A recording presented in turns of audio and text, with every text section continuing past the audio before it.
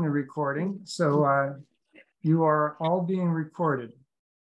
Let's. I'm going to go ahead and share a presentation. And by the way, I'll just say for everyone who's not actually talking, if you could mute yourself, you'll have a control in the lower left-hand part of the screen to mute.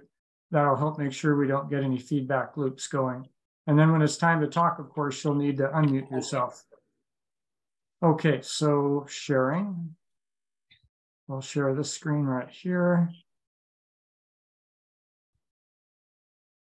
And you should see the PowerPoint presentation. Somebody jump in and say they've got the PowerPoint in view. Yes, I have it in view. Yeah, you do. Okay, good. So here's our statewide pilot briefing for May 13th. Tonight, this ended up being a little bit longer than I thought it would be. So I'd like everybody to sit through the first two parts where we go through a background for CalDART and we go through exercise details. And then the second part, utilizing general aviation and disaster response and CalDART deployments, that'll be optional. So if anybody wants to check off at the beginning of that or anytime through it, my feelings won't be hurt. Probably overall, we're looking at about 1 hour and 40 minutes. So that's what we'll cover. And by the way, I just got a call from Stephen Tucker. So I'm wondering if somebody who knows Stephen can give him a hand. He may be having trouble getting into the meeting tonight. And of course, I can't handle that online. So that's what we'll cover. And Dale Blodgett, if you're on, I believe you have access to Stephen's phone number. You could give him a call and give him a hand on how to get in. Okay, yeah, I'll give him a call. Thank you. Okay, so we put an ad hoc DART, disaster airlift response team, together for this exercise. We don't have a DART defined for the state. All 350 of our members and friends and are all part of this DART, and we just pick who's ever available for particular exercise. So for this particular state exercise, it's me doing the incident command. Dean McCauley has been doing phenomenal mass outreach for us, and we are getting backed up by some phenomenal people. Darren Kent from Civil Air Patrol, who helped out on San Bernardino. Dale Blodgett, who's just been doing an amazing amount of time responding to all of our 160 people who inquired. Luis Mateos, who's another Civil Air Patrol person and an expert in planning. And Mary Bromwich, who's been with us on a couple different Santa Barbara missions we've done over the years, making flights from sourced by direct relief. So that's our ad hoc DART. We're putting it all together. A little bit of the background about CalDART. So our mission statement is that we organize California pilots and ground personnel to provide volunteer disaster air transportation services to benefit communities experiencing a major earthquake, flood, or other disaster. And this particular picture here is on the tarmac at San Bernardino. Wes Klein is taking off for a flight there, and I forget the pilot who's on the ground.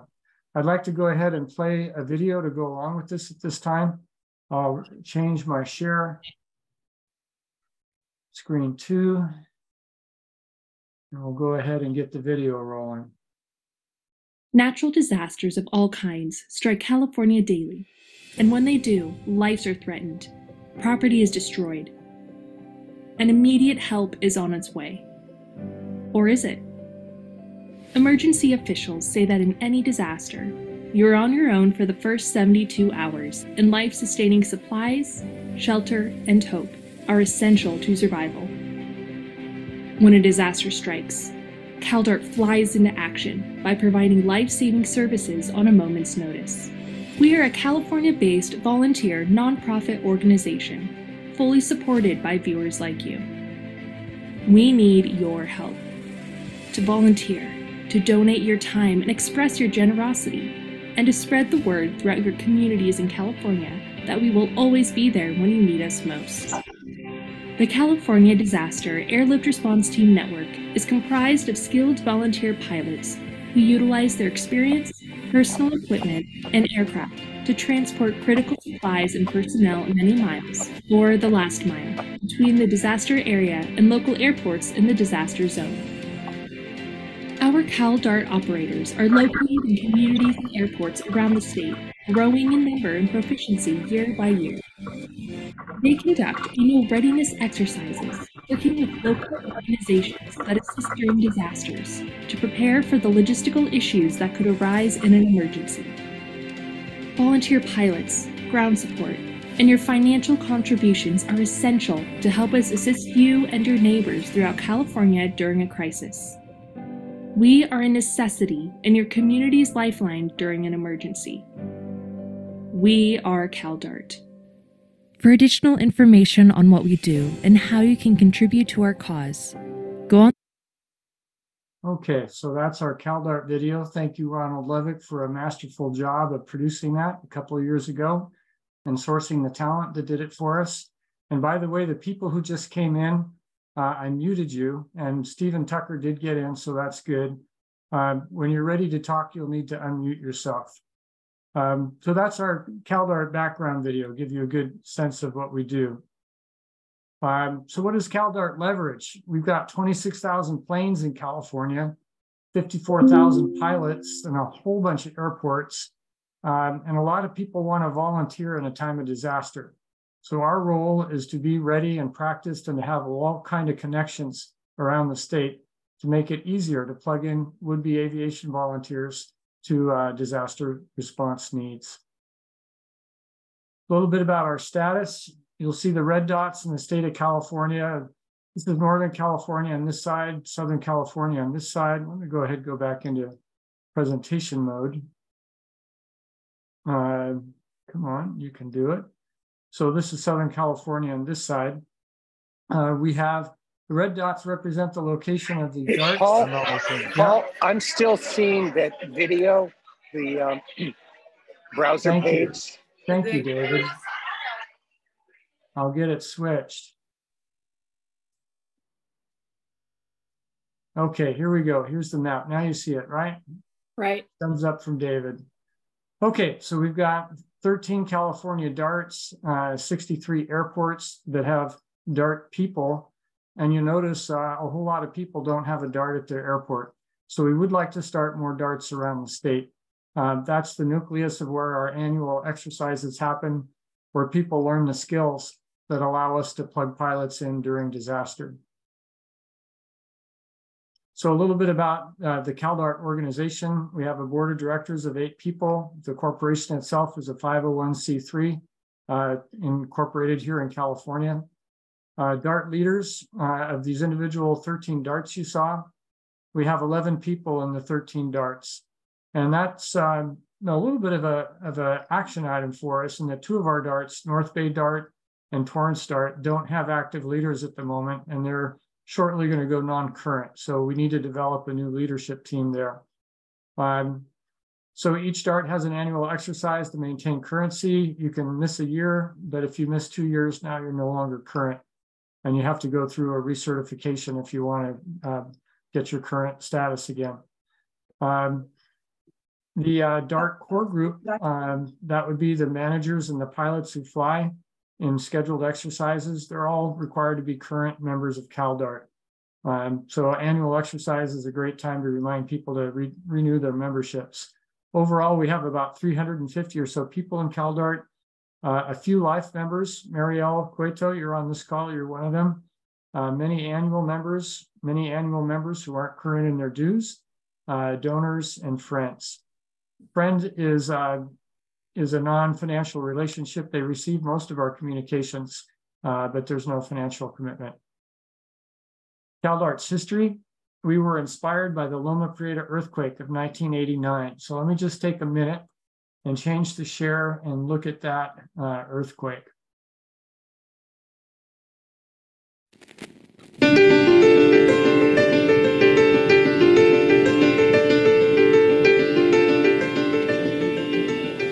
On Tuesday, October 17, 1989, the Loma Prieta earthquake was felt from Los Angeles to the Oregon border. The cities of Santa Cruz and Watsonville each only about 10 miles from the epicenter, sustained heavy damage as collapsing buildings killed 5 people.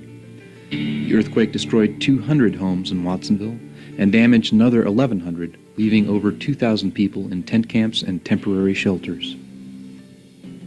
Highway 17 was blocked by a massive landslide and would not completely reopen for 32 days. A collapsed bridge closed Highway 1 at Struve Slough. Highways 152, 129, and many roads in the Santa Cruz Mountains were also closed, hindering access to the areas which most needed help. And although it could not run its own printing press, a fresh copy of Watsonville's Register Pajaronian newspaper was available the day after the earthquake, October 18th. It had been printed in San Luis Obispo and flown into Watsonville Municipal Airport. In the coming days, all of Santa Cruz County would benefit from the lifeline that Watsonville Airport provided to the outside world.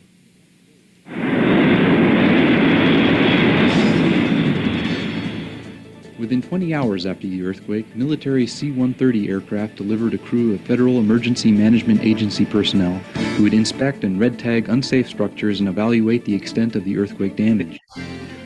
Subsequent C-130 flights into Watsonville would deliver emergency supplies and retrieve FEMA personnel. California Department of Forestry helicopters used the airport as they battled several fires started by the earthquake. Army Red Cross helicopters were based at the airport, ready to evacuate earthquake victims. The Navy also flew in 2 Black Hawk helicopters carrying several tons of emergency relief supplies. To prevent further shaking of unstable buildings, the airport traffic pattern was changed to keep flights of these helicopters and all other aircraft away from the city of Watsonville. The terminal at Watsonville Airport became the staging area for FEMA workers, military officials, and medical personnel. State and federal officials also arrived by air, and the media followed. While the Federal Aviation Administration closed off Watsonville Airport to all flights except those delivering emergency relief, most incoming flights were still made in privately owned aircraft. Pilots from all around the Bay Area volunteered to deliver donated supplies to Watsonville residents in need. On Thursday, October 19th, the Food Bank of Contra Costa County asked Linda Meloche at Buchanan Field in Concord if several tons of food could be delivered to Watsonville by air. Calling on volunteer pilots, Linda organized an airlift that delivered 40,000 pounds of food in 100 flights by early Friday afternoon. Bill Dunn and John McAvoy organized an airlift from Reed Hillview Airport that began Saturday, October 21st. By Sunday evening, Reed Hillview pilots had conducted 300 flights using 80 aircraft, transporting 250,000 pounds of much-needed food, water, clothing, and camping equipment to Watsonville. Everything had been donated, including the supplies, planes, and fuel. Similar airlifts were organized out of other airports. Hamilton Army Airfield pilots flew in 28,000 pounds of supplies in less than 2 hours using 50 aircraft. Pilots from Half Moon Bay and San Carlos also participated in the airlift, delivering thousands of pounds of supplies to Watsonville. In the days following the earthquake, the tarmac at Watsonville Airport was crowded with unloading aircraft.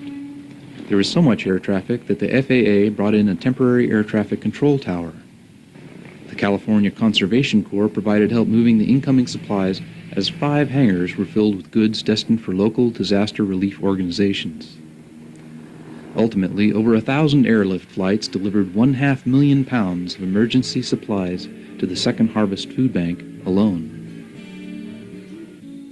Watsonville Airport provided speedy access to the county hardest hit by the Loma Prieta earthquake. And when Watsonville needed it most, hundreds of Bay Area volunteer pilots flew in emergency supplies.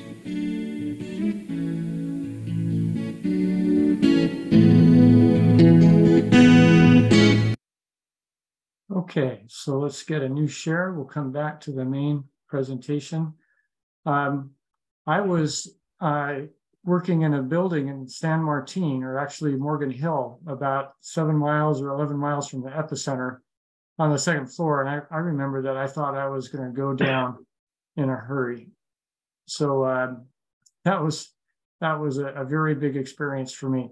But at any rate, getting back to the story, in fact, let's just take a moment to stop share, get everybody on the screen. We've got a couple new people. If you haven't muted yourself, please do mute yourself. I'm going to mute. There we go. That way we won't get any audio feedback problems. And then, of course, when it's time to speak and ask questions and such, by all means, go ahead and unmute yourself. So back to the share. Okay, so our history, we were first conceived in 2008 at San Martin at SCAPA, the South County Airport Pilot Association board meeting. One guy offered to, I guess there were 2 or 3 guys that participated in that Loma Prieta airlift. They said it was pretty disorganized and people should be organized ahead of time next time. So they thought, well, why don't we start some kind of a plan and do it. So one guy tried it for a year and ran out of luck. Another guy took it up the next year. He was a nuclear trigger engineer for nuclear missiles on submarines, nuclear submarines. Terrific amount of research he put into the project and precision, and he had a military background with a military contractor. He came up with a very good conceptual framework, the Disaster Airlift Response Plan. And that finally got tested in a tabletop exercise in 2011. So 2011, just to get a plan written and to do it on a tabletop version. First full-scale exercise was 2013. The following year, AOPA and Northrop Grumman granted a total of $15,000 to SCAPA-DART, recognizing its contribution to the community and aviation. We had a second DART in 2014. That was WEACT from across the hill, Watsonville Emergency Airlift Command Team. They modeled their team after ours, although they wrote their own plan. And actually the first 3 or 4 or 5 DARTs all had to write their own plans before we finally got organized enough to have a universal DART that everybody could use. And it's a huge barrier to have to write your own plan at 80 pages. So that's a big step forward for us. Cal Pilots adopted DART as a program in 2016. DARTs won the FEMA Community Preparedness Award in 2017. Now they give that to a lot of different people, but it's the first time we think that aviation was recognized. CalDART was incorporated as a Cal Pilot subsidiary in 2018, and then spun off as its own separate corporation, independent, January 1, 2022. So that's the history of CalDART. Now we're going to move into exercise details. And by the way, I'll take questions at any time to help to break up the presentation. Jump in if you have any. So this map on the screen shows our status as of April 6th, which is almost 2 weeks ago. We had about 39 counties signed up for the exercise as of that time. I think we're up to 43 or 45. So we're obtaining one of our objectives, which is to go statewide across all of California.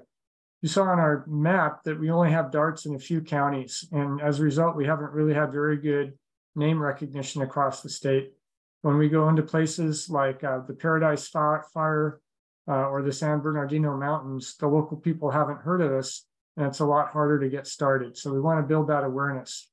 We also want to build relationships, individual people in the disaster management community, whether they're with city or counties, emergency managers, offices of emergency services, police, fire, or whether they're organizations active in disaster, could be community-based or volunteer. We want all those people to start knowing people and CalDART and having memorable experiences with them. From an organizational point of view, this is by far the broadest thing we've ever tried to organize, with 160 people requesting service, either as customers or pilots. So we're flexing our wings a little bit in that way. And of course, finally, we want everybody involved to think that this was a worthwhile and satisfying thing. Whether you're on the ad hoc DART or you're a pilot flying or you're a customer that got visited. So that's the broad objectives. So the ad hoc DART, how is it operating? Well, we've got a customer service function. And pardon me for just a second while I get out over here. Good. So we have a customer service function that does a bunch of different things. Statewide outreach, Dean McCulley's been taking care of that. He has software that's able to basically go out on the internet and look for websites for county governments, city governments, and pull down contact information automatically. And based on that, he's had a lot of emails out, and we've had a lot of response. So we're collecting those customer details, a lot of not only initial inquiries and then initial emails of response, but a ton of follow-up questions and a ton of details to be ironed out. So we're confirming participation. We're finding the airport that's good to visit those people at. We're finding a place on the airport where a pilot can meet a passenger. And then we're preparing a virtual shipment. Everyone that comes to one of these airports to meet us is going to get a virtual shipment of disaster supplies.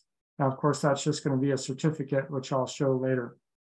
And finally, customer service is coordinating with local DARTs, because each of our DART has a service area. Some of those DARTs have given us specific instructions to hand off all people to them immediately, and they want to coordinate with them. Other people have said, nah, you can set things up and we just want to give you some pilots to go fly when you have the need. So we're coordinating that DART by DART. Now, I mentioned we have a virtual shipment certificate. Here's what it looks like. This is basically something that customers were asking them to clip into their disaster response plan binder in the transportation annex.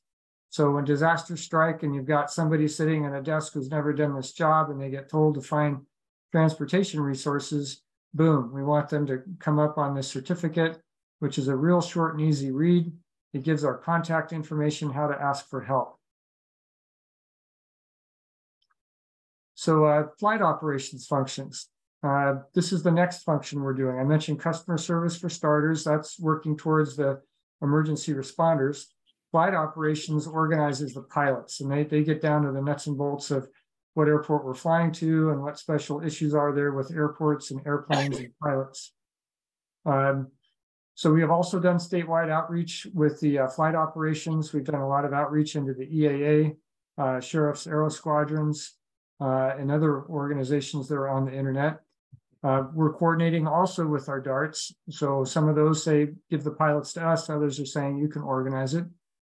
We're doing pilot intake, which is the famous CalDART process, maybe infamous process. We'll go over that in more detail. We prepare the airlift dispatch log. This is the master log of all the planes going out. Each flight is numbered. All the airports that plane is going to are tracked. And it's what we're working the day of the exercise to make sure the whole thing is proceeding. There's individual pilot flight assignments. Some of you have worked with us before, know our aircraft load sheet. We have substantially reworked the aircraft load sheet to totally tune it up just for this exercise, and it's called pilot flight assignments. Pilot will be sent to from 1 to 5 airports, expecting something like 3. We want to designate a backup pilot for every pilot. This is something we're doing in flight operations. Experience has shown us that there's a fair amount of fallout on the day of the exercise. People have competing priorities that they didn't realize. Their plane goes down at the last minute. A whole variety of things can keep a pilot from being able to participate. So we're hoping to have hot standbys ready to go. So for pilots who get designated as backup pilots, they'll only hopefully be going to 1 airport for themselves, but they'll get the flight assignments for another 2 or 3 pilots. And they'll get those flight assignments many days in advance and have a chance to review all those airports and be ready to go on short notice the day of the event if they're required. And that also requires that they start an hour later than everybody else so that we have some visibility as people drop out in real time. We want to confirm airport and people assignments with each pilot. There's a little bit of negotiation going on with that. And so that's a very important handoff. Requires skill both on the flight operations side and on the pilot side. And finally, flight operations will send an email of introduction to the pilot and customers, including the pilot's flight assignment sheet. So that way, now everybody will have the information necessary for that flight. So let's take a look at a couple things in more detail. Here's an example of the airlift dispatch log. we have a sample flight number would be 1. Notice that we aren't carrying any supplies and we aren't carrying any passengers. So this part is trivial. Everything's going to be 0 for the weight. Then we track the N number, the aircraft manufacturer and model number, the pilot's name and cell phone. This cell phone is very important for both the pilots and the customers because that's how on the day of the event, we can communicate any changes in plan. Now, we have the departure airport ID and then all the destinations, however many are there.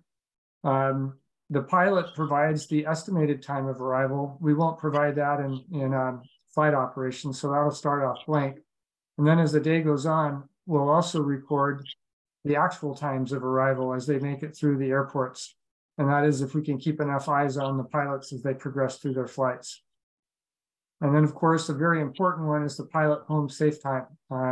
We want each of the pilots to communicate to us when they've landed safely at their home airport, so we know we don't have to go and support anybody on a possible downed aircraft. So here's the pilot's flight assignment sheet.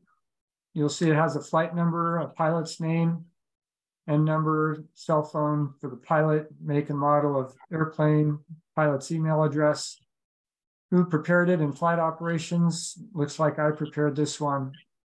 We have the home airport, Mossfield and Novato here. Total miles for the flight. So in flight operations, they're putting down the mileage for each segment and then totaling that. We're asking each of the pilots to tell us how far they're willing to fly that day. The prize so far, to the best of my knowledge, goes to Bob Amaral, who's willing and volunteered to fly 1,000 miles. So good for you, Bob.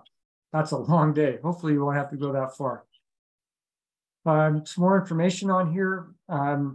As the pilot provides an ETA, he can fill this column in himself, and he can provide an email to his passengers where they can fill it in for themselves. And notice the first line at the stop is the airport information, including where on the airport you're going to meet the customer. The second and corresponding lines after that are the people you're going to meet. So it has their phone number, and that's a cell phone number, so you can text them, as well as their email and what their organization affiliation is. And for us in flight ops, this is the Regathon number, which helps us to keep straight who was where. Then let's see, we have Yolo County Airport for our second stop with 2 people being met. One's in the sheriff department, one is with one of these dog groups. And again, contact information. And then the third leg of the flight is returning home to base. So that's what the pilot's flight assignment will look like. And as I said, this substitutes for the aircraft load sheet, which we would normally do.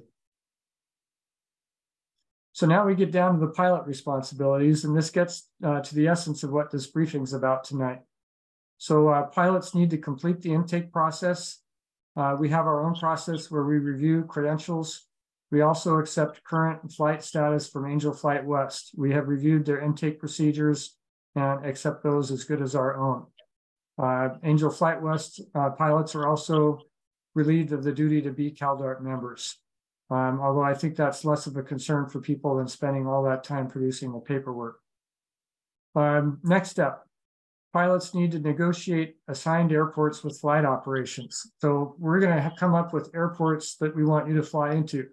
So if you have a pressurized Baron 58, which weighs 6,000 pounds and takes 3,000 feet of runway, be sure you don't accept going to a 2,000-foot runway. Or if you have a 100-horse airport and we're trying to get you up to Tahoe Valley Airport, South Lake Tahoe, decline that one. We need the pilot to do review on their end and make sure that they feel they can safely fly to the airports that have been assigned.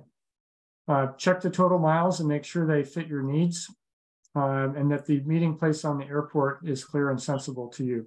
You might check the airport on AirNav, and you might consider calling an FBO or calling the airport manager, especially for the smaller airports, to get a sense of how that's going to work. So after you've done this negotiation process and flight operations is confident that they know you're going to accept that assignment, then they'll put that flight plan assignment together and they'll give it to you and your customers So everybody will have that flight plan assignment. After you get that, it's up to you to do your flight plan, and with estimated times of arrival, including when you want to leave that Saturday.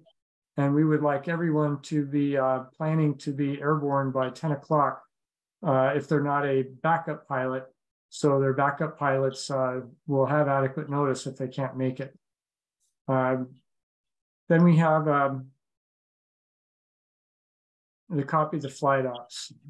Yeah, so when you email your customers, be sure to CC the flight operations team so we know what your plan is as well. We'll update our records with it. And then when you email those customers, get a response back from them. Ask them to respond to your email that yes, they're going to meet you at the airport. Because just as pilots drop out, customers drop out, and you don't want to fly all the way to an airport and waste an hour to find out that the person didn't even show up. So that's the first page of pilot responsibilities. Next up, this is a very big one. Conduct a safe flight for Part 91 regs. So of course, you know, it sounds so sensible, but these flights are not urgent. Don't feel any pressure to conduct a flight. If you're late, you're late. Don't worry about hurrying up. And certainly don't conduct a flight if you can't do it safely. Next up, don't carry passengers unless you've informed flight ops and you've got a CalDART passenger waiver signed and submitted to flight ops before you fly. And that would include some pilots have a right seat, and that's great. You know, that improves safety of operations. They can either be taken in through pilot intake process, which is more difficult, or by signing a passenger waiver and sending that in. That's very easy in comparison. Next, print out a virtual disaster supply shipment certificate for each customer. And I showed a picture of what that looks like. You'll be the one to actually hand that off to your people. If you've got a 3-hole punch, punch it so you can say, hey, just put this in the transportation annex of your binder. Next up, text messaged updated times of arrival at engine start. So nobody's ever perfectly on time. As you begin to notice significant deviations, let people know so they don't worry about you, and they if they can delay their trip to the airport, they won't have so much wasted time that day. When you get to the airport, you deliver the certificate to each customer, and you text message flight ops as you arrive at each airport and as you return home safely. So we're going to keep that status up to date and track your progress from airport to airport. Backup pilots. So here's a couple things about being special for backup pilots. So they should only get one customer, which gives them more flexibility to take on somebody else's assignment. And I see David Mackler raised a hand. David, go ahead. Well, question for you, Paul. From those last couple of slides, like when to text and whom to text, is there some sort of a checklist that CalDART makes available so we don't have to rely on our faulty memories? That's an excellent request, David. And Dale, if you can take a note to that effect, let's be sure we create a checklist for the pilots. Wonderful idea. Thank you, David. And I see there's some things in the chat. Let's see if we need to say anything here. So Susie had some good points about being up on the mountain in San Bernardino. Okay, so back to the backup pilots. They should only get one customer. They'll get the flight assignments for 1 to 3 other pilots. They should study those flight assignments and make sure that they can accept each of those airports and that it results in a safe operation. And then they should be ready to take that designated flight assignment if the principal pilot drops out. So, you know, brief in the morning, conditions, flight conditions, airport conditions for all those airports, and be ready to go if you need to. So I mentioned we have a pilot intake process. Number 1 is you need to be a current member of CalDART, so that either requires you to join or to renew your membership if you're not already a current member. And then via reply email, we like people to say how many nautical miles they're willing to fly that day. Many people haven't told us this, And as a result, when we give them their 800 miles, they might object. So if you can communicate that to us, we'll have a better chance of giving you something you'll accept. So be sure you have your name and identifier of your home airport. That helps us assign pilots to airports that are close to them. In some cases, we have customers at those home airports, and you can hand off your first certificate before you even get into the plane. And then let us know if you're instrument rated, current, and ready. So most people are letting us know if they're instrument rated, but it's also helpful if you can give us a little more insight on that. Some people get the rating and never ever want to fly instrument. And if that's your approach to it, please let us know. And if you're a person that flies instrument commonly and it's no special change to safety of flight, let us know that as well. There may be some airports with Stratus, especially our coastal airports, and we'll try to have instrument pilots going to the coastal airports. We're looking for scans of a signed and witnessed CalDART pilot certification and waiver. That's a 3-page document that talks about the contract of what we're looking for pilots to do in terms of flying according to Part 91 and having insurance coverage and that sort of thing. We're looking for aircraft liability insurance, minimum $1 million coverage, and $100,000 per seat. There's a pilot and aircraft information form that gives us a lot of information, but for some reason, we never included the name and identifier of that home airport. So that's where you need to report that separately, as we mentioned above. On the medical, we want to see your medical basis for flight. So that could be a medical examination that's current, or it could be basic med. We'd like to get both sides of your pilot certificate and both sides of your driver's license or other government issued photo ID. And if you've already done pilot intake with us during the last 12 months, you don't need to do it again. Simply forward us to the DART with your intake records. And of course, the DART needs to keep track of their intake records and be able to tell us that, yep, we did pilot intake on that person and they passed. So, and then I think I mentioned this before, but current Angel Flight West pilots can sidestep this intake process by contacting Troy Troxel, who will forward your information to us. Now, there may be some other organizations out there with whom it would be appropriate to arrange some kind of a acceptance of flight credentials. It's been said perhaps the Sheriff's Aero Squadron. I'm not familiar with exactly how pilot acceptance works there, and we're not really able to proceed on that until we understand that better. But if anybody wants to step forward and contact me, I'd be happy to have a discussion with them on that from the Sheriff's Aero Squadrons. I think Michael Tierbessi, I'm not sure how you say your last name, and Jeff Morehouse, you're a man of all flying hats, I see. You are two of the people from Sheriff's Aero Squadrons. And Bob Amarillo, of course, has already completed flight intake with that group. So that's flight intake process. A little bit about ramp safety. All of us as pilots know about ramp safety. This is what we were telling the general public last week. That the ramp is the area where airplanes taxi and parking. Non-pilots need to stay off the ramp unless they're accompanied by a pilot or a fixed base operator personnel. And in no case, walk or drive onto a taxiway or runway. And stay well clear of moving planes and propellers. And there's a second part to this, which is be aware of moving planes behind you. Once a plane is started up and moving and they're in front of you and close to you, they're making a heck of a racket, and there can be another plane behind you that you may not be aware of. And that can be the far more lethal plane.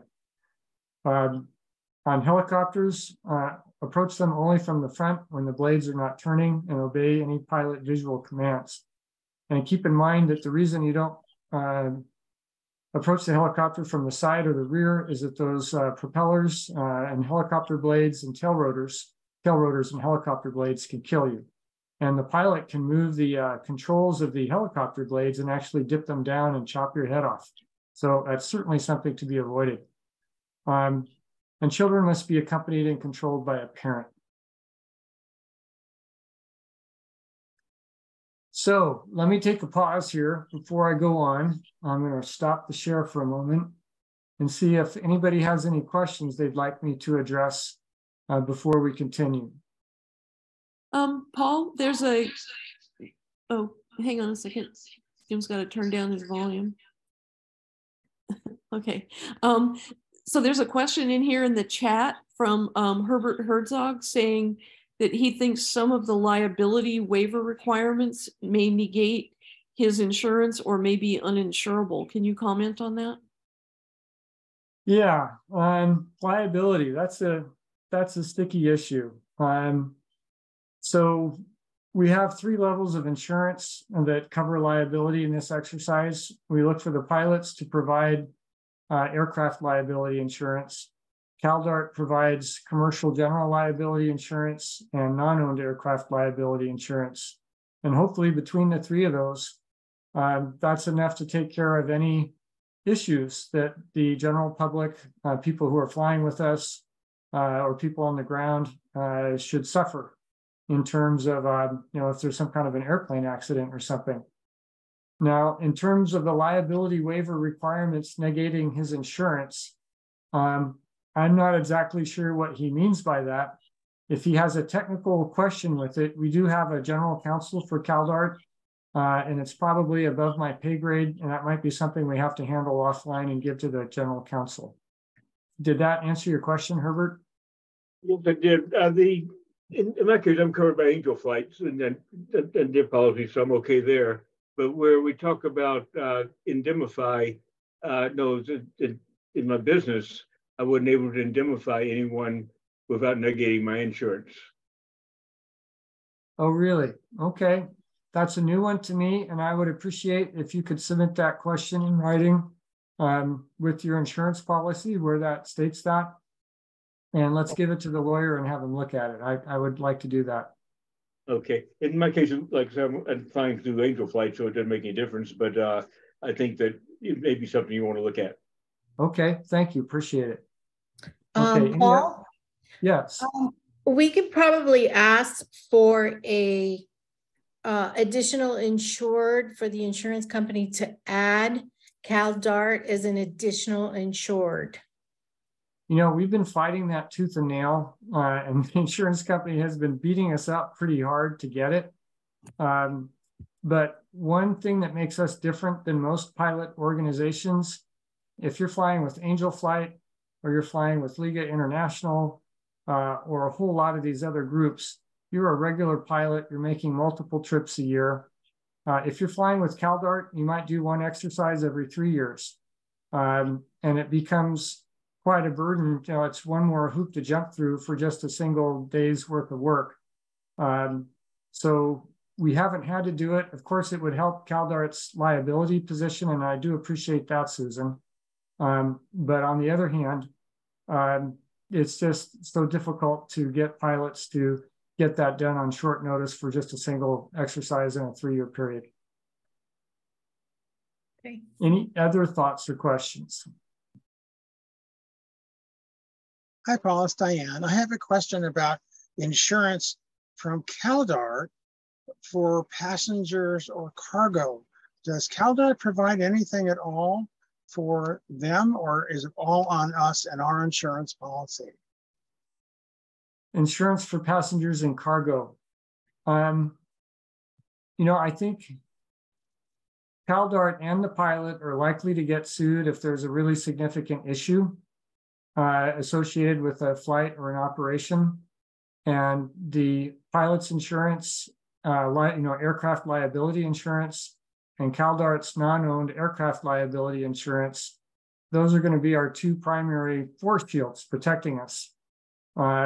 And of course, we're a volunteer operation, and we're protected by Good Samaritan laws, but we need to practice in order to be skilled. And during these practices, it's not emergency conditions. So we don't get as much leeway, as much rope generosity on a practice exercise as we do in a real emergency. And that's why we're such sticklers on all this paperwork for all of our practice exercises. And by the way, I have to give Diane Gaskill the prize. Diane, you were having questions about waivers. And can you describe law back in the days of the Pilgrim? I'm sorry, what was the question?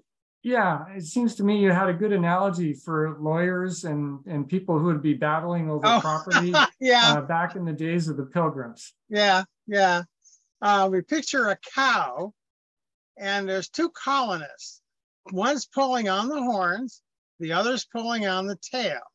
And sitting on a stool down in the middle of the cow is the lawyer milking the cow. They always get paid, no matter who wins. Yeah. So so there you have it. And of course, I hate to make fun of lawyers because I've been in lawsuits once or twice, and it really is helpful to have a lawyer to help you out when you're in a bad way. So and all of us should be thankful that that profession exists. Okay, any other questions? This is Dale again. So I just wanted to comment that there are several pilots on this call who have not submitted any of their forms yet. And if they could get to that, it would just make our lives easier for doing the planning if we know they're actually going to be on board. Some of you may be like Robert French, who maybe is going to be submitting all of his paperwork to Carol Munch, and that's just fine. But if maybe you're using this briefing, to make your final decision, am I going to participate or not participate? If you are going to participate, please get that stuff in quickly, because next week we go to scheduling. Yeah, Paul, the Palo Alto DART has a meeting on Sunday. We're going to do pilot intake. Very good. Okay, yeah, if you get your pilot intake through Palo Alto DART, that's fine. Okay, any other questions before we move on to the back half of the presentation? I do. My name is Jeff. I was typing this into the comments, but maybe I'll just speak it. How does Angel Flight West and CalDART coordinate during an actual event? I think I'm beginning to understand what's going to happen in this practice exercise, but what happens in the future? If I participate in this practice exercise, does that put me on a list or make me eligible or for responding in the event of an actual disaster, or would that be something that I would expect to receive from Angel Flight West? Well, I encourage you to register with CalDART as well. And the big win is not having to fill out all that paperwork on the intake process. If you're registered with us, you'll hear about things directly from us. Keep in mind that you can be registered as a member or a friend, and there is no financial commitment with being a friend. Being a member is $45 a year. And by the way, we have a fair insurance budget, and we haven't found a whole lot of deep pockets to pay for it. So all those $45 fees really help us pay our insurance. But Angel Flight West has supplied us pilots on 3 different occasions. We've got an MOU that we've written with them. When we have a need for pilots, they let us know and they can put it into their system. And in this exercise, they said 2 pilots had wanted to fly and communicated that to them. We've only gotten feedback on one of them so far. I think his name is Donald Herzog or something like that. So if you've given them feedback, stay on Troy Troxel to make sure that he sends it on to us. Okay, thank you. I haven't gotten a response from him yet. Okay, well, send me an email after the meeting and I'll forward it to him. And hopefully we'll get this thing off dead center. And of course, you need to be current as a current mission pilot with Angel Flight West, but assuming you're that status, that's great. Okay, so without further ado, we will move on to the back half of this presentation. I'll go back and share again. Paul, I have one more question. Go ahead. It's not likely that it'll ever happen, I suppose, but if one of our planes gets stuck somewhere, flat tire, whatever, do we have any plan to go get those people and bring them back home? No, we don't. Can we make one? Well, maybe that could be the function of one of our backup pilots, is the designated safety pilot. Maybe we should have the taxi driver in each region of California. Maybe we can have somebody volunteer to do that. Good idea. Dale, can you take a note on that? Yes, I'm doing that. Wonderful, thank you. Okay.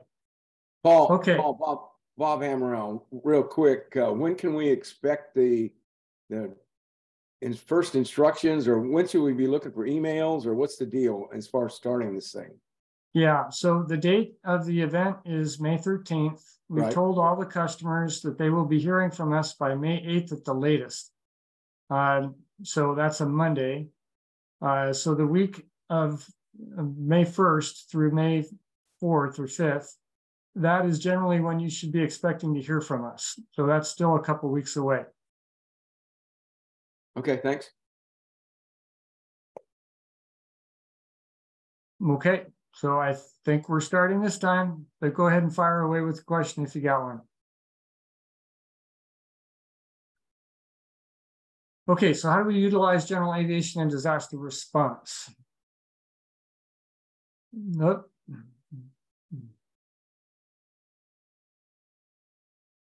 What is going on here?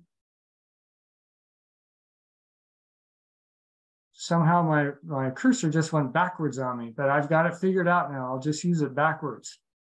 It's always good to know how your airport can be used. The general public, for them to understand all the ways that the airport can be used in disaster, you should communicate to them when you see them, and you should be aware of it yourself. So there's emergency preparedness roles, critical community access, other aviation specific functions. It's a lot. I won't go into it all at this time, but all of our communities need to understand just how valuable their airports are in the overall web of transportation infrastructure. So how does a DART add value? Number one, when we have certain triggers, such as a disaster occurring, and that trigger is enhanced if surface transportation is impaired, and we would assume that the aviation system is operational. If you have at least two of those, then you can use volunteers, pilots, and aircraft to provide free emergency air transport services, which aid regional communities' disaster response. So that's where we fit in. So we fill in the gaps. You know, a lot of times when you're talking to a local DART incident commander, they're going to say, we've got it covered. Well, no, they don't have it covered. They may be making sure that every single person has enough food, but anytime you're in a disaster zone, there's a million unmet needs that are adding to the misery that the citizens are feeling. So they need to know they can't do everything, and we can fill in on the gaps where they can't get it done. We focus on the early days. We find that governments have the hardest time getting going in the beginning, like we do, but we seem to be a little bit faster many times. And then we poop out. So after we've been operating for 3 or 7 days, our people need to go back to work and go back to their lives, and they run out of gas money. And by then, hopefully FEMA and the state emergency command and the rest all have it under control. Looking at different air transportation applications, one big one, which is classic for general aviation, is food and supplies airlift. Here we have a local food bank that's brought their 18-wheeler out to the local airport, and it turns out they have customers at 5 airports in the region, and by aircraft we can move those food out to those 5 airports. So that sort of thing is can be practiced all over the world. We can move people. And there's all ways that we can move people. It could be emergency workers, just with their local commutes. It could be disaster workers coming from out of region. It could be when you have access and functional needs, that's the AF and N, that you have a plane with a cargo door. That helps somebody in a wheelchair get in. Families, when a disaster strikes, families aren't all together. They can be split up. It could be that the parents and children are split up due to their long commutes. Or it may be that you could have grandparents who are good enough during normal times, but can't live in a disaster area on their own. They need an adult child to come in and help them survive. So we can help reunify families. And finally, medical air transportation. A lot of people who are sick can be transported in a car. If they can do that, they can probably be transported in a helicopter and get out of that disaster zone. And if you've got a really bad disaster, and your emergency medical evacuation flights are full and overflowing, we may be an air ambulance of last resort. We don't practice that in our annual exercises, though, in that generally our planes don't have approved passenger restraints. And of course, it's federal regulations that people can only fly in a plane if they're belted up in an approved passenger restraint. So let's talk about evacuations with general aviation. This lady in the picture, she's a dialysis patient. She'll be dead in 7 days if she doesn't have electricity, clean water, and a whole load of supplies. So she would need to be out of a significant disaster zone. Similar situations for people who get daily medical injections if their medicines and needles and sterilization aren't available. People on oxygen concentrators if they don't have the power to run those oxygen concentrators. You have seniors in managed living centers. It may be that the managed living center can't get their staff into work. And if they can't, then they can't support their seniors, and they got to get all those seniors evacuated to another place. In a big disaster, your local shelters may be overflowing. They can make deals with shelters in other parts of the state, and we can fly them from the disaster zone to the unaffected area where there's room to shelter them. We can help with situational assessments. And I would add here that this is really bread and butter of Civil Air Patrol, and we should hand off this work to them if they're available. This picture here was taken back when Oroville Dam was in danger of breaching and the Feather River was flooding at tremendous rates. We can take local emergency management staff up in the air and give them situational assessments, and they can bring their police radios and radio back down to people on the ground what they see. There's a lot of different ways to use our airports. We have 250 public ones in California and a whole bunch more private ones. This following set of slides looks at how to use them together to respond to emergencies, and to use them in different ways, handling different applications. The simplest is in one-to-one air bridge between two airports where the roads in between are out of service. That truck on the right was stuck in mud. 53,000 dump trucks of mud was on the roads in between Mojave and Tehachapi. And these pilots here on the left, fortunately, there were small populations in the area, and with just a handful of planes, they did some of the most significant flying in their life. We have a many-to-one air bridge where you don't have a ton of airports or pilots and resources at any one airport. So you get 5 of them together and they all help an airport in need. That was the Loma Prieta airlift in 1989. We have a many-to-many airlift. Imagine this, say, in the Bay Area as an 8.0 earthquake along the San Andreas Fault, where the entire Bay Area and areas north and south are adversely affected. And you wanted to put the maximum throughput through your airport system to bring in supplies of disaster workers. You would do that by having a one-to-one air bridge for each affected airport to an airport on the outside in the clear. Here's a regional transportation grid. In a big disaster, your regional freeways may be down. And so you can solve the regional part of the puzzle by just using the airports as your regional transport hubs. They're like the train stations or the freeway exits in certain towns. And then all you have to solve is the local transportation issue. How do you get from the airport to your local destination? Here's one that's a little bit more difficult to envision. But around California, we have many pairs of airports where you have a major international commercial service airport paired with a nearby airport reliever. And in that case, you would be able to, if you could open up a crosstown surface route, you could say use Reed Hillview in this one case as a regional hub to get people to and from the airport in the region, bus them across town to San Jose International, and now they can fly anywhere in the world.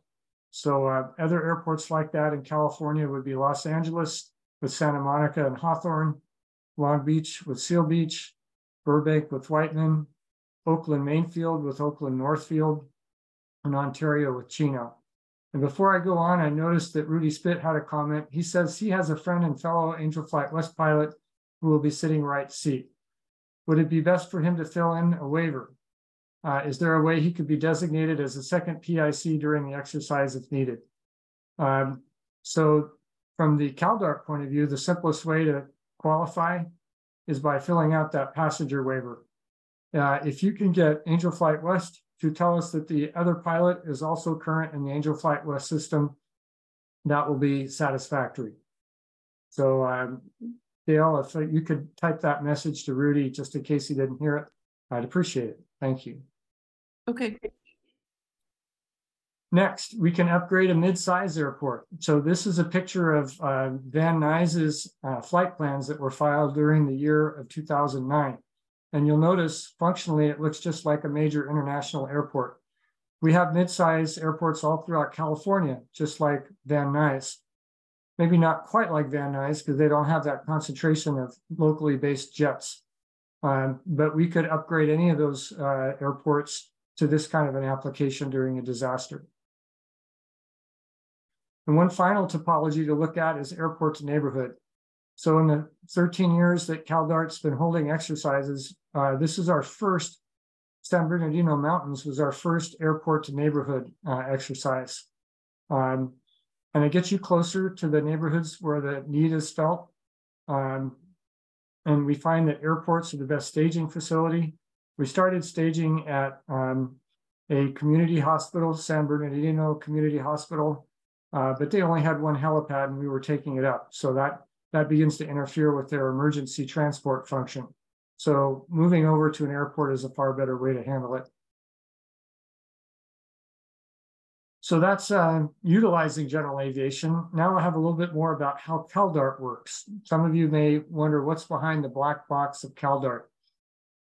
So our flight mission parameters, we require all of our pilots to operate in accordance with Part 91 regulations. We have non-commercial volunteer operations at no charge. So this is all volunteer. We use insured and certificated pilots, and these pilots are private, commercial, or airline transport. The aircraft are certificated and experimental FAA registered aircraft. We focus on normal flight operations. So pilots are safest when they're doing the kind of flights they do in their normal flying. So that's what we like them to do. And the way we split the responsibilities is the DART ground crew and management takes care of the logistics, and the pilots take care of operating a safe flight. A lot of people wonder how we fit into the National Incident Management System. That's the NIMS you see above. And that's a very complex topic. And so here's one simple way to look at it. Normally, our system goes vertically. So if you're an incident commander fighting a local disaster, you've got a unified command above you that's telling you what to do. And unified means that the sheriff and the fire department and the emergency operations system are all on the same page. Now, those people in the field are backed up by their local emergency operations center. They can ask the state for help or the regional operations center for help, and the state can ask FEMA for help. And there's funding and resources and equipment and all kinds of things that can go down here. But there's also a sideways connection on the EOC, and this is where we come in. You're local to local mutual aid, private sector, non-government organizational assistance. VOADs, we're a volunteer organization active in disaster. So if we have a local DART, this is where they can plug into the National Incident Management System, is with that local emergency operations center. Now, if there's if they can't provide the resources, then CalDART has additional statewide resources we can bring to bear. And if we need help, we can go to our backup mutual aid sources. So I've already mentioned Angel Flight West is one of them. WEGARP is a very important one, which is the West Coast General Aviation Response Plan. These are people in the state of Washington, in British Columbia, and in Oregon who are standing up or have already stood up DART organizations with pilots of the like mind and approach as we have.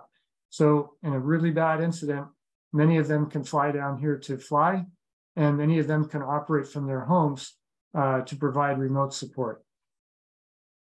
I'll also mention EVAC and the Air Care Alliance. The Air Care Alliance is a group of about 40 public benefit flying corporations around the United States, PAWs and pilots, all the different Angel flights, and on and on and on. They generally all fly with a public benefit approach. So any of them can be our mutual aid providers that we would go to asking for support. Now let's also think about a business model. This model here is a little bit limiting in that if all we can do is go to the local EOC and offer help, these people get really, really busy in a disaster, and they have more things to deal with than they can manage, and they just don't need more things to complicate their life. So another way to look at this is we go to them and offer them service, and they get it on a priority basis if they need it. But we can do so much more than that. We go to our partners. Our local DARTs have partners in the volunteer organizations active in disaster.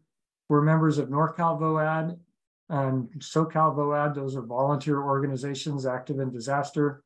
People like CERT, Red Cross, Cadre, all the different food banks, the amateur radio emergency service operators, all of them could have needs that we could help out with. And here's a really big one, social media and the media.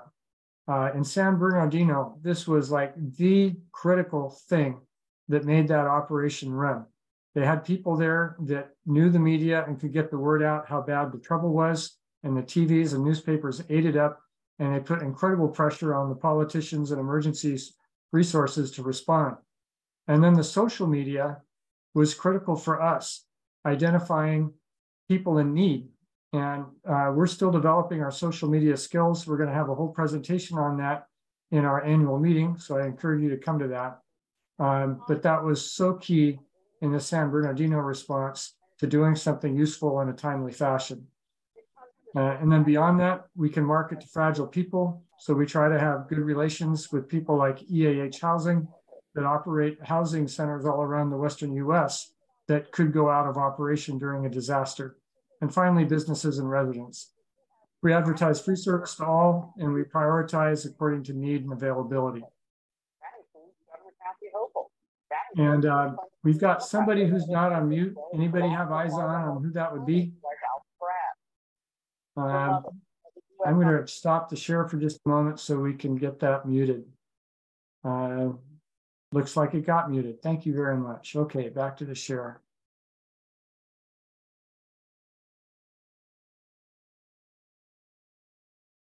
Okay, so in the majority of our cases, we don't have a local DART. So we throw together an ad hoc DART at CalDART. And basically how that works is a request comes in for service. We go out to our DARTs around the state. And that's why it's so important to have 13 DARTs or more that have active and robust organizations. And we go to the leaders of all those and we say, who's in position to organize a response on this? And usually we get somebody that can do it. And then they'll drive it, and they may take volunteers from all over the state. And we find we can work pretty darn well together remotely from computers and the internet. But in a big disaster, we'll have to go and be local. And that local can have a local component, and it can have remote source people behind it helping it out. So CalDART sources of mutual aid, I've covered this item pretty well already. I'll just mention one additional item, that this WeGARP is a brainchild of Sky Terry from the Northwest. He's the Northwest EVAC leader.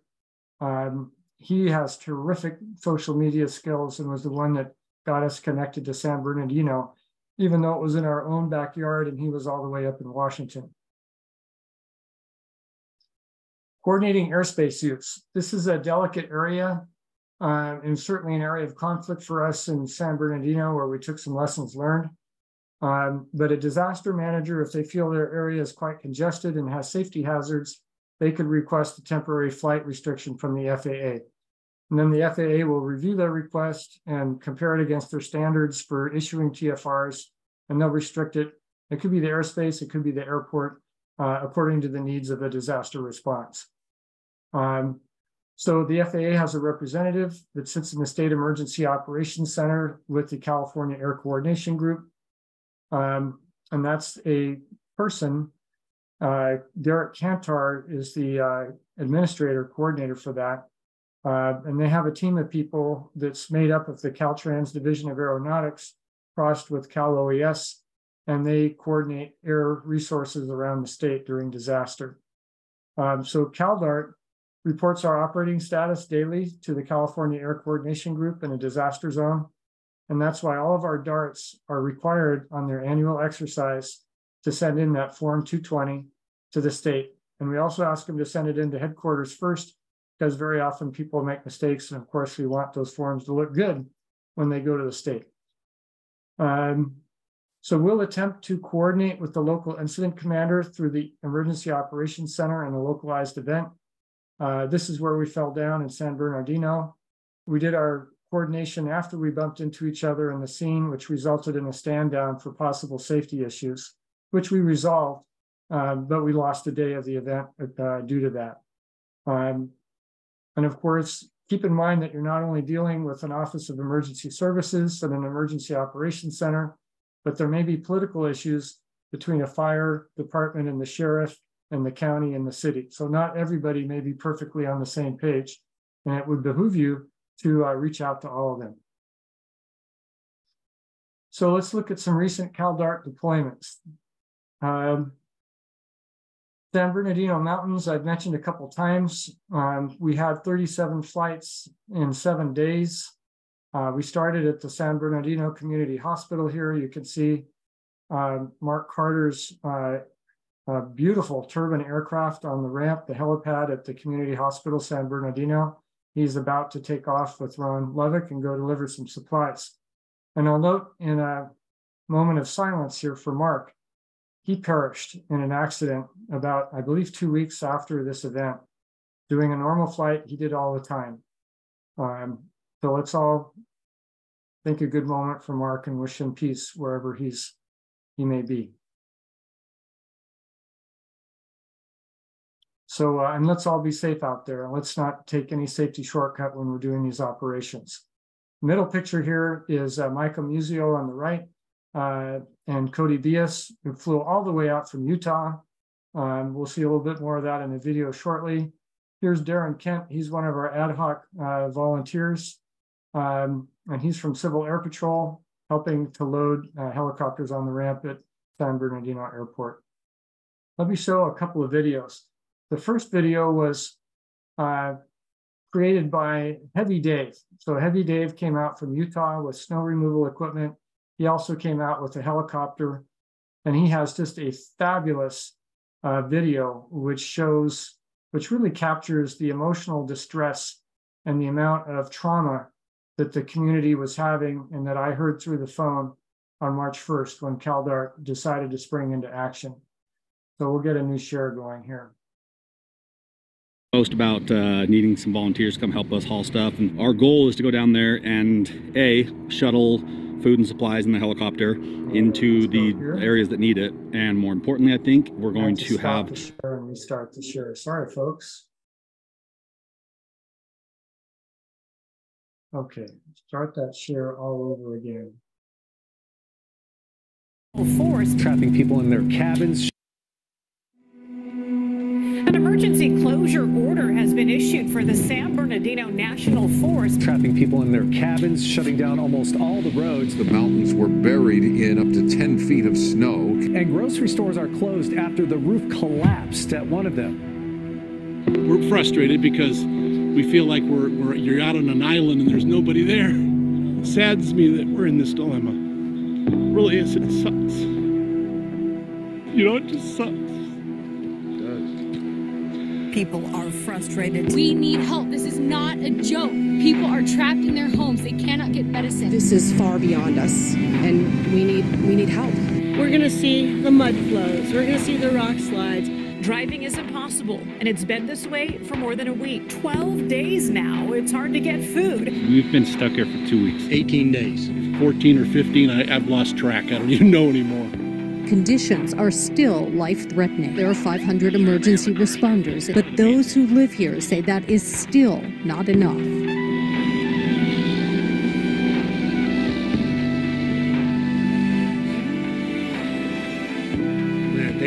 God answered our prayers just from you guys coming down the street like this. You don't even know what an incredible blessing this is, man. You're gonna start crying right now. You guys are awesome. This is the story of the mountain communities of San Bernardino, California. Hundreds of thousands of people were left stranded in a state of total emergency. Our team immediately started gathering all the supplies, resources, and necessary pieces of equipment to provide relief. We knew that we had to go. This is the story of communities rallying together to serve and love one another. And of course, that's the helicopter that flew out from helicopter and joined our operation. So that was Heavy Dave's video, really nice description. And it's a worthwhile video to watch all 22 minutes of it. We don't have the time to do that tonight.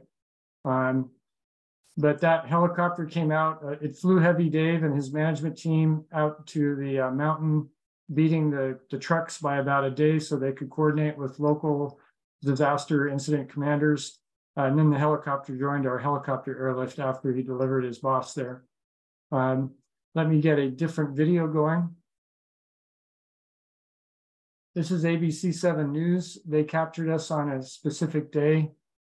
Let's see what they had to say. These disaster airlift response teams are helping mountain residents, many of whom have been waiting hours or even days for even the most basic supplies. Eyewitness News reporter Alex Cheney spoke to some of these volunteers about their efforts to help those impacted by our historic snowfall.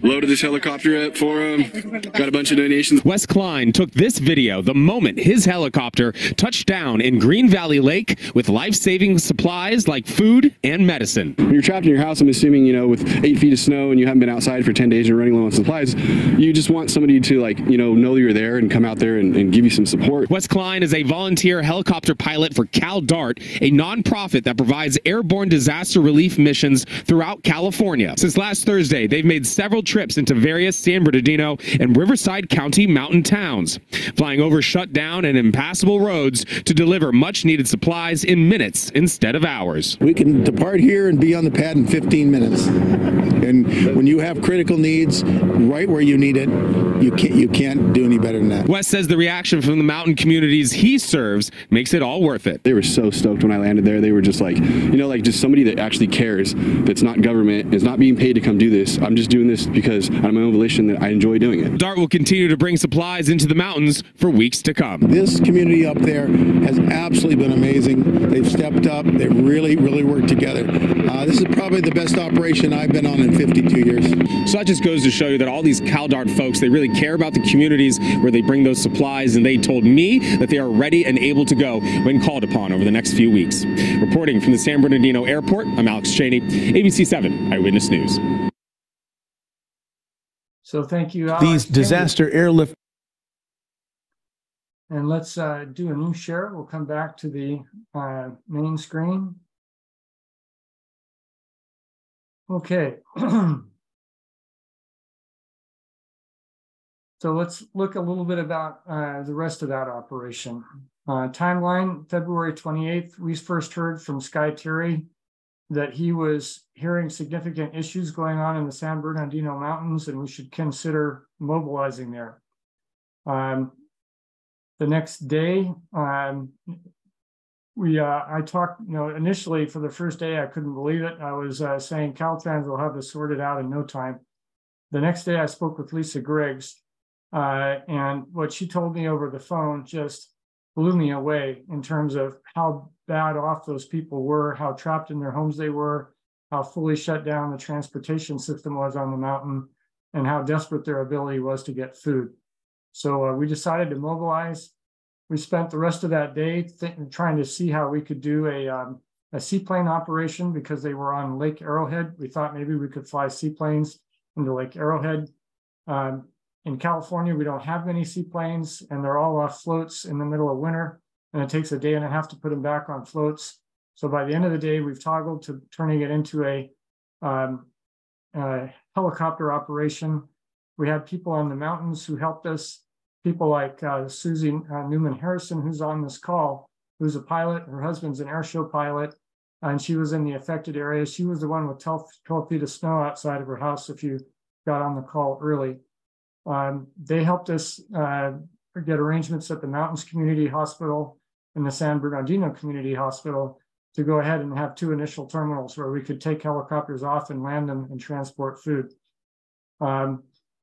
And so while we were doing this, the people on the mountain were terrifically resourceful.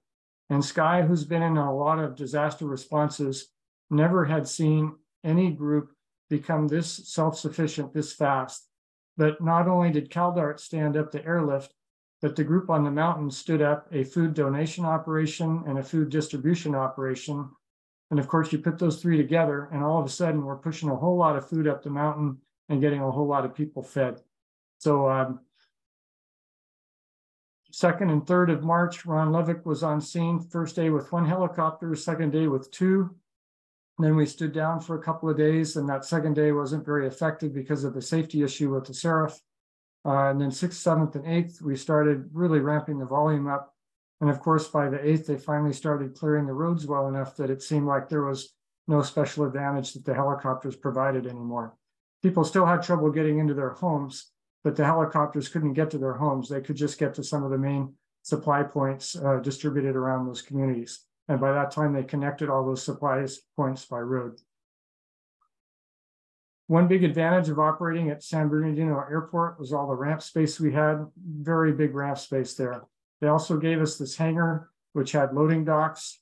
We rented a couple of pallet jacks from the local Home Depot, and we were able to pull food off of the food trucks and stage them for helicopter shipment.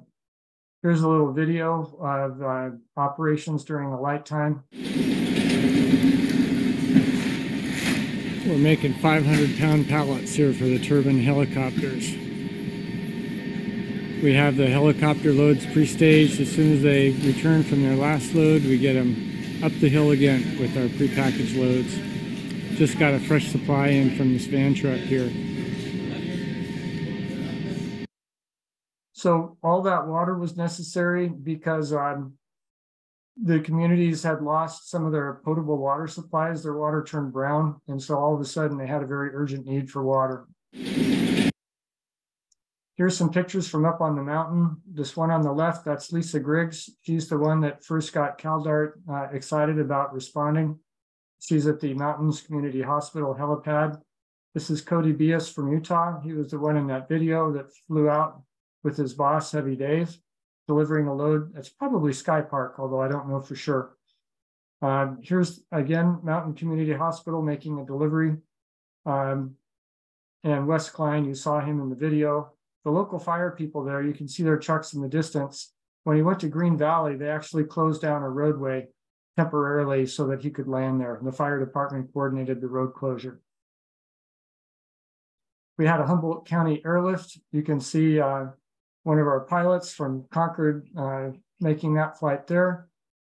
He also came to San Bernardino and didn't actually, he didn't have a helicopter. So what he did was go up on the mountain and help shovel off one of the grocery stores that was in danger of collapse. So very big and welcome contribution there.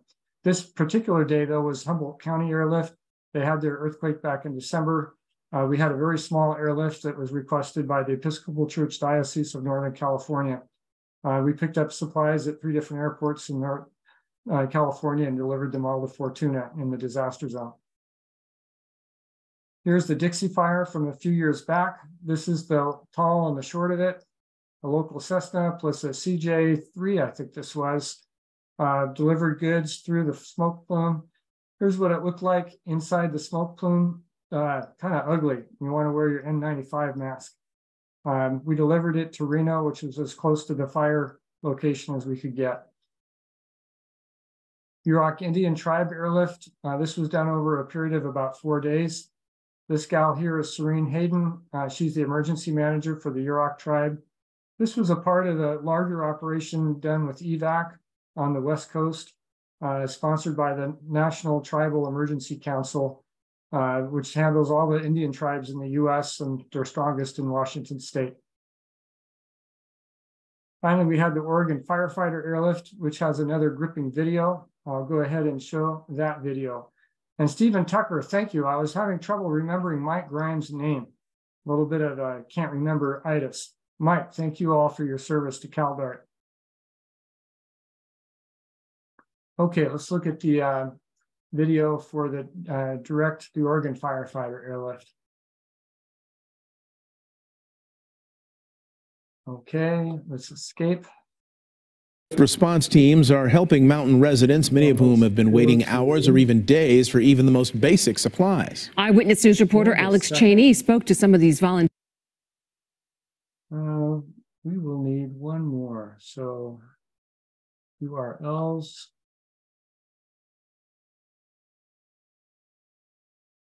Looks like I didn't get them all done ahead of time. My apologies while we get this one going.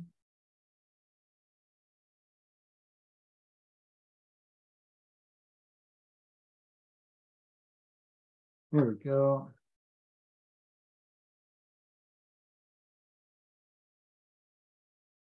By 1,000 for 5 Los Angeles Port Radar contact, climb and maintain 13,000. Flight 527, runway 8 kilo here, cleared for takeoff. Bad news is so easy to find these days, and to see this group of men and women who just on their own, in their own initiative, in 48 hours, pulled together a pretty intense logistics operation from pilots all over the state is quite inspiring. 40 planes, 23 of which are landing in Santa Barbara today, to either fly directly or ferry with other members. It's just tremendously fulfilling. You know, the fires all over the West have burned up so much forest, caused so much misery and unhealthy conditions for people, coming on the back of COVID affecting all 50 states. This is a crazy year. All of us participating today are really thrilled to be able to help. I got a call a couple of days ago from our executive director in Santa Monica who had asked if I could take this flight. And a chance to fly his supplies is, you know, manna from heaven. We're flying medical supplies and all around Oregon where historic fires have been burning all across the state. And when we get there, we're going to meet a team at the airport in Eugene from Reach Out Worldwide. This is California conditions. We're getting this east wind and it's 90 degrees on the southern coast of Oregon. Absolutely unheard of. I don't think in my 15 years that I've been there that we've ever seen anything like that. It's just a really difficult time right now for all of Oregon. Reach Out Worldwide is going to go out and they're going to help you as soon as possible after a natural disaster, anywhere in the world. It's a lot of these supplies that you guys have brought up, they're going to go out to like some of these smaller camps that aren't maybe necessarily getting the attention, not getting the needed supplies out there. So they're going to help people. And that's what we do. And that's what I'm all about, is going out and helping people. Organizations like Direct Relief is vital into our overall mission success, because without support from you guys and from supporters everywhere, none of this can happen.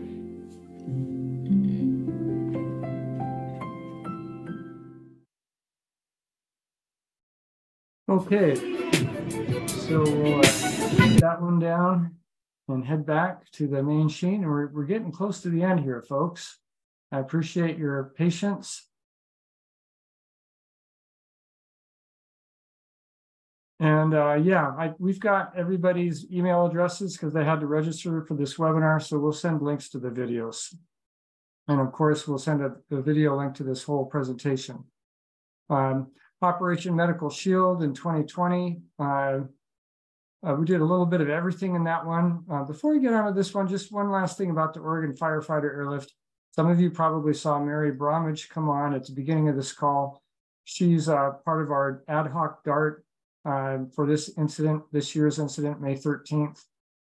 She did ground operations for both of these Santa Barbara operations for the Yurok Indian tribe and for the Oregon Firefighter Airlift. So Mary, thank you for your contributions over the years. So back to Operation Medical Shield. This was the brainchild of Ronald Levick, stimulated by a person out of San Diego that was trying to help out the community during COVID, at the beginning of COVID, when there was no PPE and there were no respirators. And so we actually went in two totally independent directions. We started developing a ventilator in partnership with a maker in San Diego that we flew around the state to Cal OES for evaluations and getting parts from Nevada and doing all kinds of things. And we also found this group of high school students that was building face shields free of charge. And we delivered them to nonprofit organizations throughout the state that were delivering food and delivering medical services to local communities, and suddenly needed to have a whole bunch of PPE that they never budgeted for. So it was a very successful operation and ran for a good 6 months or so. So that is it. And now we'll go to general questions. Let me stop the share and we'll get back to the full screen. So, and we're about an hour and a half in. So any final questions that people have about the operation or anything else? Hi, Paul. It's Diane again. I have another question. You talked about airspace coordination. What about radio communication coordination? I know CAL FIRE has their own frequencies and a GA pilot. I have no idea what they are. The only time I know where a CAL FIRE is if I look for TFRs on the map. But if we're moving things around and we have a real disaster, how are we going to know where they are, how to communicate with them? Does CAL FIRE, does CalDART have some central communications place where they talk to all the agencies and coordinate that with us? Not very good, no, Diane. And that's something that we might be able to do better in the future. We are staffed pretty thinly. And so just doing the very basics of coordinating flights and having a safe operation consume a whole lot of our resources. And that said, in an operation like we had with the San Bernardino Mountains, we were basically the only ones there. We could have established a local frequency to use in the mountains. There is a helicopter an air-to-air, a couple of air-to-air frequencies that could have been used, but our helicopters didn't bother with that. We did have, for the landing zones, we had an accepted frequency. We used the Mountains Community Hospital landing zone frequency for their helipad as well as the Sky Park helipad. And if we have to coordinate with CAL FIRE, the CAL FIRE's number of the incident coordinator is published, and if need be, we would give them a call and work out airspace communications. On a related note, when we're flying on a CalDART mission, will we be assigned a radio frequency and or a squawk code? No, generally not. You'll fly as a normal pilot. There is a compassion code sign that is available. And some people have signed up for that. We have it through our CalDART membership and through our association with the Air Care Alliance. Typically, I find it easy just to use my N number on my own plane. Different pilots have different approaches to it. Some of the Angel Flight pilots feel they get better priority handling from air traffic control if they use their compassion flight sign. We do have a procedure on how to do that if you're interested in using that. Okay, I generally put a flight plan and use flight following, and I guess most people do. But if they know and you don't, do we have a way to communicate back to home base where we are and how things are going, or is that even? We do. We follow FlightAware if we have sufficient staffing to do it. So there's a variety of places that, and we encourage all of our pilots to use flight following. So that we can see their planes on the air traffic control system. And then we request our pilots to text when they land and what their ETA is for their next destination. So that's how we maintain a status board. You saw that airlift dispatch log.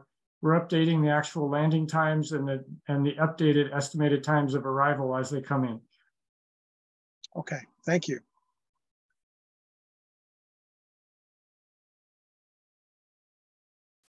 Well, this group gets the Endurance Award. Congratulations on maintaining focus for a long, long time. Thank you for coming tonight. We'll get this video up on YouTube within a day or so. And I'll ask one more time, has anyone got any special video editing capabilities? If so, email me and we'll put you to work. Otherwise, hopefully we'll get it done. Thank you all.